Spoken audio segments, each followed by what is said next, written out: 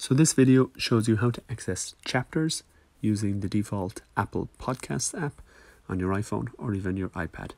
So the first most important tip is you must first click play on the audio of the track you want to listen, and then tap along this bottom. You have the four icons along the bottom, and right down above that, or at rest. we have the now playing If bar. they say yes to the second question, It's play and pause. say yes to the So I'm second gonna question, tap that it's much more to likely to bring be a up same-day this admission episode case. This to person has full had rest pain, and I'm gonna unless just the hit pause so it's not talking over me.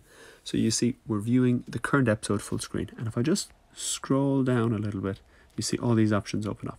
Fantastic. And they're split into two main sections.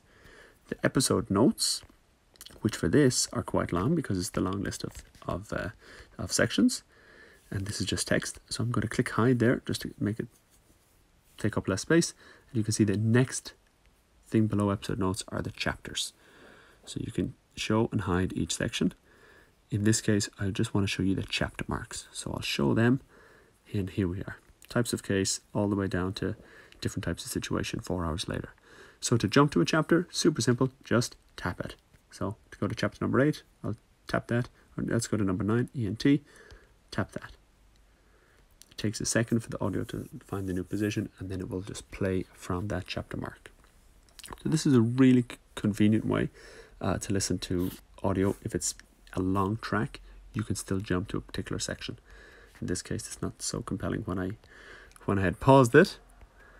But as you can see, the next set of scenarios all look at ENT presentations. So case 55 is focused on ear pain. Now when someone comes in with ear pain, there's quite a few questions to ask quite early on to try and differentiate there in time. And it'll skip to that point. So we're going to start off with cardiology, and case 9 is going to be about cardiac chest pain.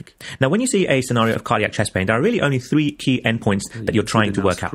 Is it a 999 scenario? Is it a same-day admission, respiratory conditions and respiratory presentations? And we're going to start off with case. So there we have it. I'll hide the chapter marks for now. But here, in summary, all we had to do was tap the bar and scroll down. And they're right under the episode notes.